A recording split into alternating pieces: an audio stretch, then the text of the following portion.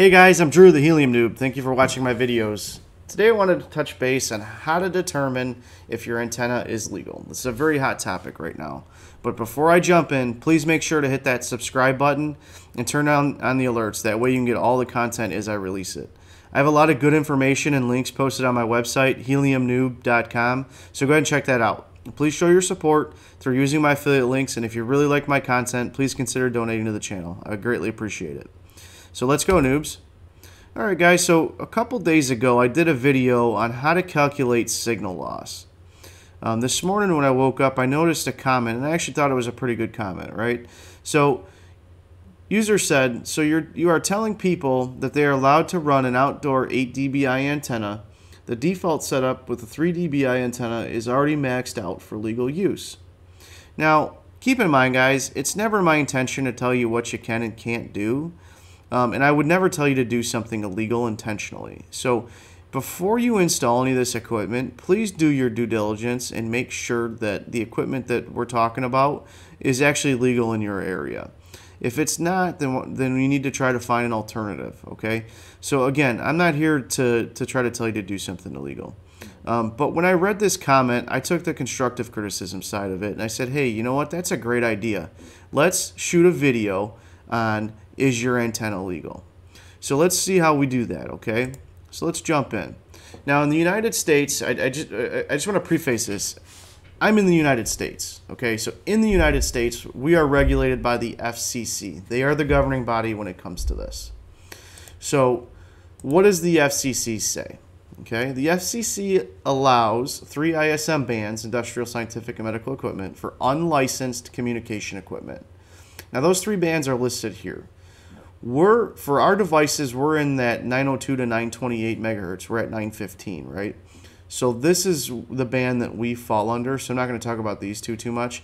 But again, these are for unlicensed communication equipment, which is basically what we're all using when we're mining with these hotspots. Okay, so let's take a look, right? The use of these bands is regulated by Part 15 of the FCC rules.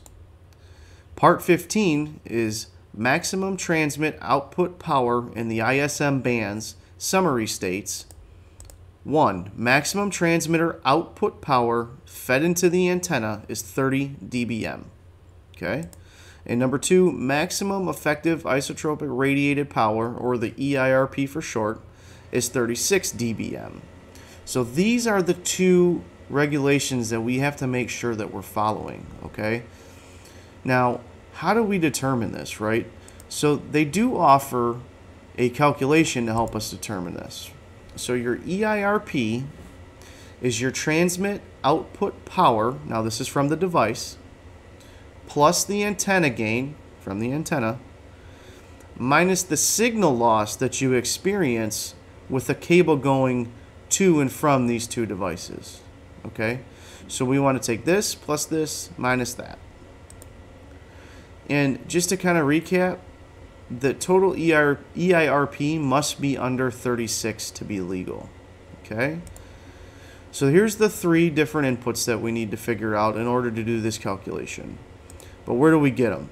So the transmit output power, that's going to come from the device manufacturer specifications, as well as the antenna gain. That's going to come from the antenna manufacturer specifications. Now with signal loss, there's actually a calculation that you have to do. I have a link on my website, heliumnoob.com, that is actually takes you right to a calculator that does this for you with just a couple few inputs. Okay, so we'll go through that and show you how to do it. Okay, so again, here's our calculation, right? So let's jump out and get transmit output power. Now keep in mind that this by itself can't be more than 30. Okay, so let's jump over to heliumnoob.com. And under here, I got a link right to the Rack Hotspot Miner. So we're going to click that. Takes us out to Rack's website. Now, if you're not using the Rack Hotspot Miner, if you go to the manufacturers on the other miners' websites, the manufacturers' websites for the other miners, if you scroll down, there will be similar information somewhere. Okay, but on the Rack's website, if you scroll all the way down, there's Rack Hotspot Miner data sheet. So let's click on that. And this is going to give you all the specifications for the miner, for the Rack Hotspot Miner V2, right? So let's jump down. Under features, it's going to show you right here, the transmit power up to 27 dBm. Now the way that you read that is power up to, right? So that means the max that this is going to put out is 27 dBm. Now if you remember, we got to be under 30 just for the transmit output power. So this meets that regulation. Otherwise they wouldn't be able to sell it to us, right? So let's jump back over to the calculation. Okay, we got 27 dBm as far as our transmit output power. Now let's jump to the antenna gain. Now this one's actually pretty simple, right? In the description for these items, antenna gain, it usually just says it's an 8 dBi antenna or a 5.3 dBi antenna or, you know, a 3 dBi antenna. So that is the next number that we're going to fill in here, okay? So in my case, I'm using an 8 dBi antenna. So I know that that's what I'm going to be, right? So now let's do signal loss. Now I did a whole video on signal loss, but I'm going to do the quick version here. So if we jump back over to heliumnoob.com, under step 1, it's going to say cable loss calculator. If you click on that, shoot you over to a website. Now again, you can find this calculator just by Googling. I don't get paid to send you here. I just put it there for ease of use, right? Okay, so select cable, LMR 400, that's what I'm using. So you're going to pick the cable that you're using. Your frequency in the United States, it's 915. Depending on where you're at, it may be different. And your run length, mine would be 10 foot. I'm running a 10-foot cable from my miner to my antenna. So let's calculate that.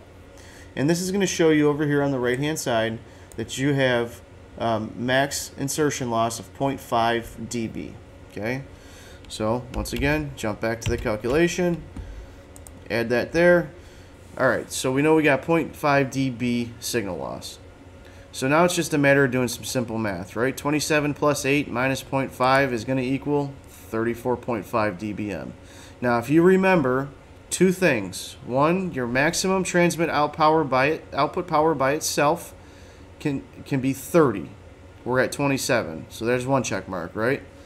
The other regulation is that the total of this calculation for EIRP has to be under 36. So us being at 34.5 means that we are good to go. So again, the regulations might be a little bit different where you're at. You might have to do some homework and figure out what that is. And if they use a different calculation, you're going to have to use a different calculation. But this is how we would do it in the United States. And it's just a good piece of information for you guys to figure out, hey, is your antenna legal? So once again, I want to thank you guys for watching Helium Noob. Don't forget to find me on YouTube. Hit that subscribe button so you can get all my content. And we'll see you guys on the next one.